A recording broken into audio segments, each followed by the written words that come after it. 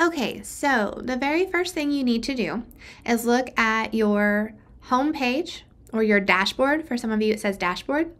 It'll say My Subjects. You have your published courses at the top and then your unpublished courses at the bottom. Okay, so the first thing you need to do is go into your unpublished course or courses. You're going to go into Manage Subjects. And then on the right side, you want to hit Publish. Okay, so this moves it up so that students can see the course card. If there's nothing in the course, they still won't be able to see it, but this makes it so students can see the course card. From here, you'll want to choose your image and your banner, and I like blue, so I'm gonna put blue as my color, but you choose whatever you want. Okay, then I need to go all the way down to the bottom to where it says Grade Sync on our menu right here. I'm going to go into Utilities, and I'm going to turn on Nightly Grade Sync. So this should be green, okay? That's the second thing you have to do when setting up your course is make sure Nightly Sync is turned on. And finally, I'm going to go into Assignments. This one is a little bit complicated, okay?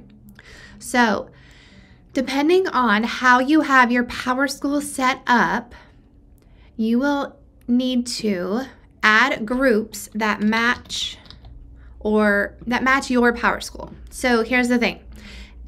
If you have created your own categories in PowerSchool, you might want these to match those categories. So,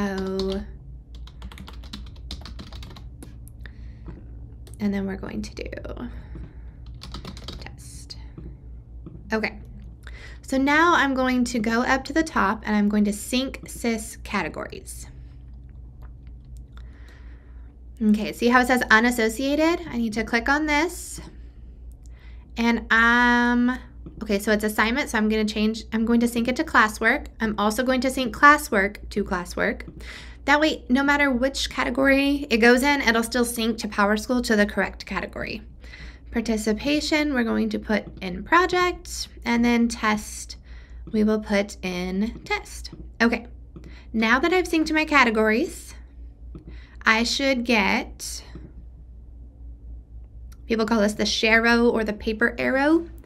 That means that my categories are synced. So now whenever I put an assignment in the category, it will sync to PowerSchool if it has the double greens.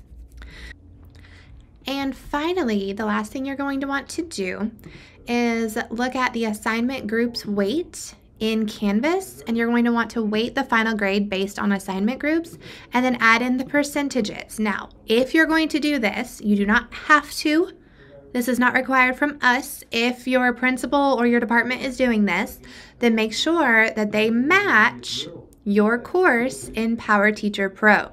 So in here, you're going to need to go to your categories, make sure that they are active, go into your settings, traditional grade calculations, and then make sure that you have set this up to match. So right now this says total points. So in Canvas, I should not be weighting my categories so that it stays total points.